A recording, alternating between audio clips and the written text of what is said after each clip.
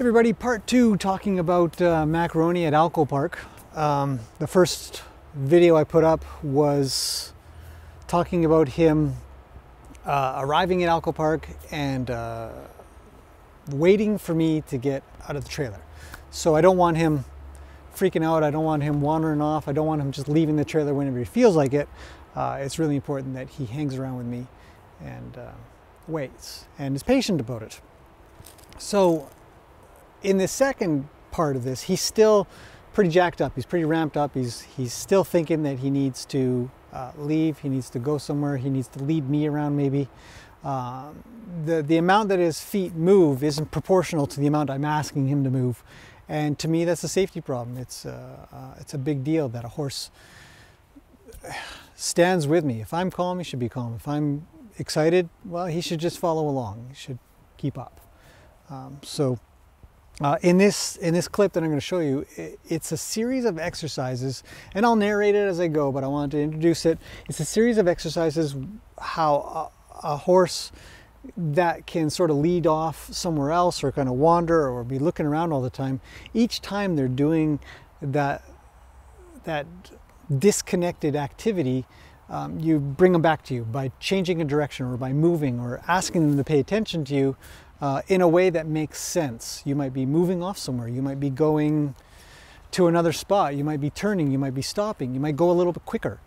All of these things can get their attention to where you can have them stop doing what they're doing, whether it's looking off, whether it's trying to move off, whether it's trying to call over to another horse.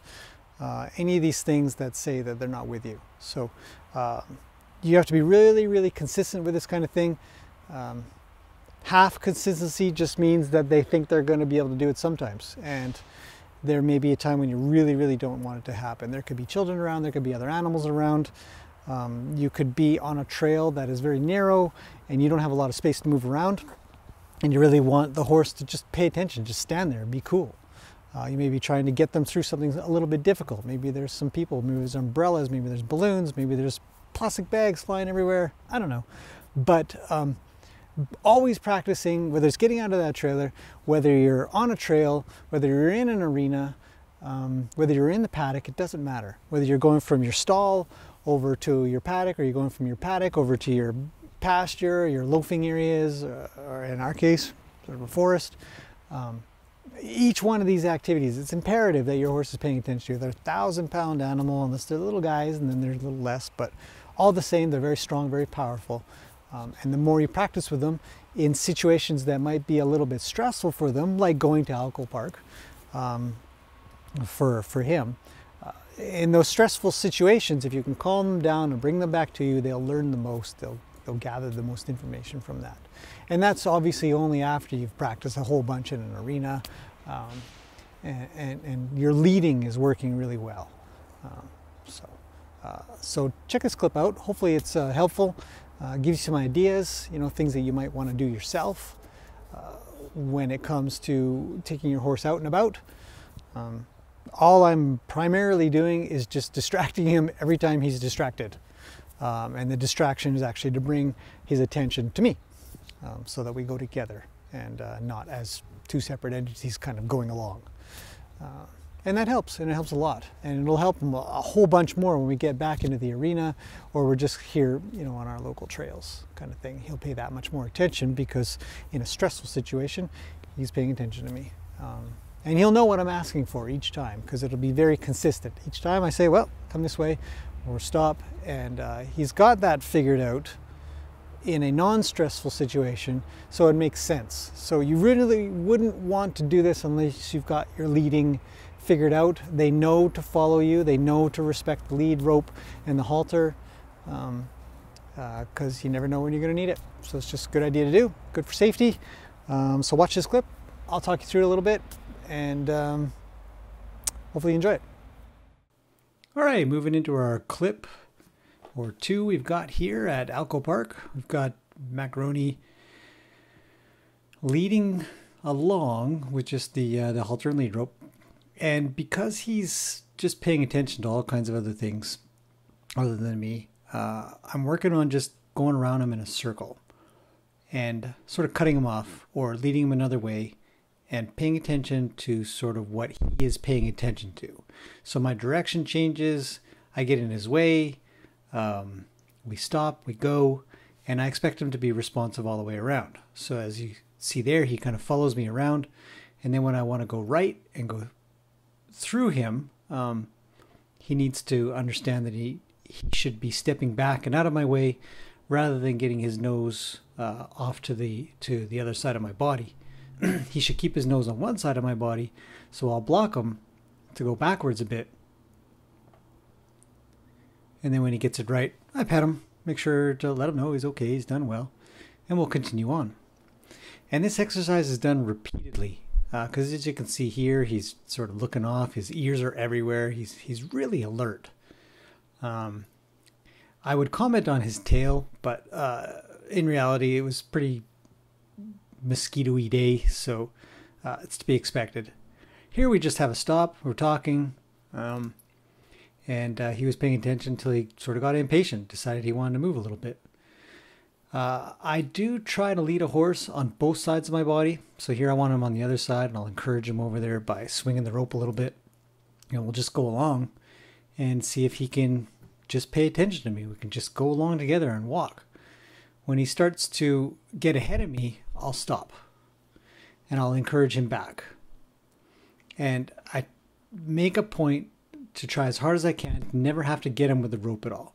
Most of my direction to him should be done just by leading the lead rope in a particular direction, whether that's back, to the side, or forward.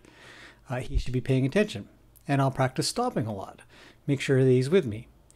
He is getting a little bit close to me, so I do tend to put my hand up just because if he were to get worried about something, he on the other side of him, he'd very easily come towards me.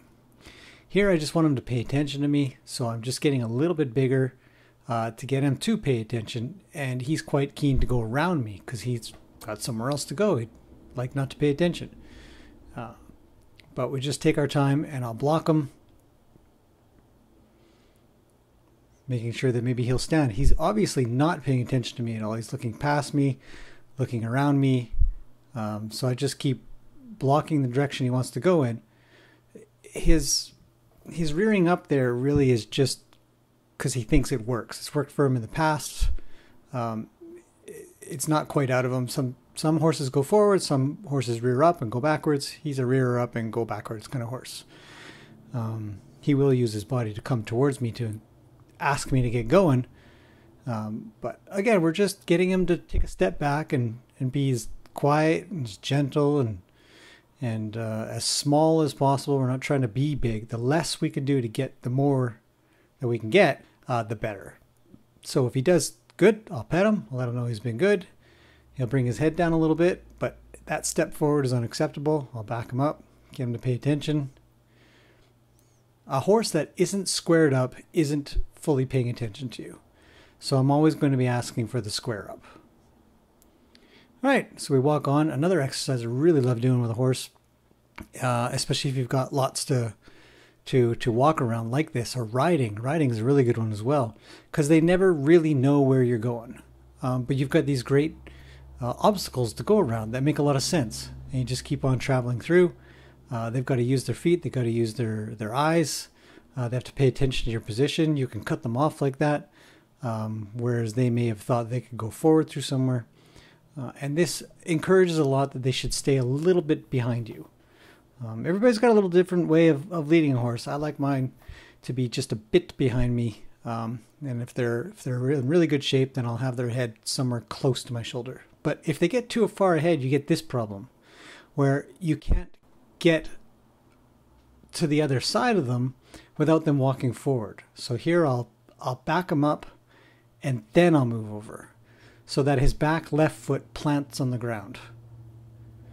So with that kind of going along, we just continue on towards our ultimate goal, which is the water. And as you can see, while he's alert, his head is a lot lower. If I slow down, he slows down. And he's paying attention a lot better at this point. So it's really encouraging that it didn't take that long. I'd say we probably worked at it for about 20 minutes or so.